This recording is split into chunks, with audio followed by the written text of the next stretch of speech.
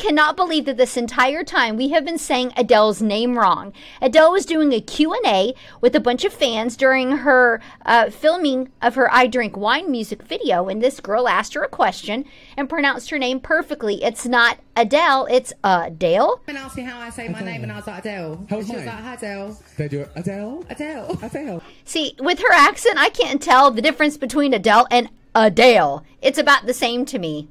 I don't know. But this is something different, and I'm so looking forward to it. Just in time, I'm feeling holiday warm and fuzzies. HBO Max, November 17th.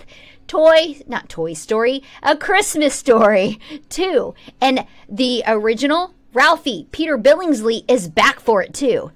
Oh, life moves fast. One day you're playing kick the can with kids named Flick and Schwartz. I triple dog dare you! And the next thing you know, you're a certified adult. Ralph, dear old man. Fragile. He was the best. Ralphie, promise me we're gonna make this a wonderful Christmas. Man, he's going to be back, plus all of his old enemies. You know, you got Flick and Schwartz.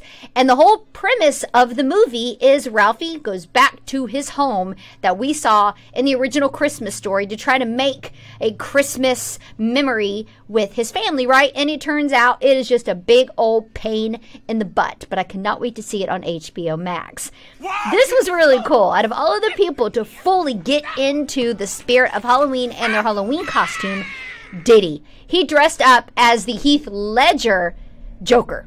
And he basically went the streets of LA causing a whole bunch of ruckus. And in the video, he starts off very calm, kind of family friendly, drink responsibly, gives a shout out to Ciroc and a whole bunch of other liquor brands. But then he gets a little crazy with it. Shows he has a Tommy gun. And then by the end of the night, he's got a flamethrower. He even almost initiated fights with a few actors, too. One of them was an actor from the show Power.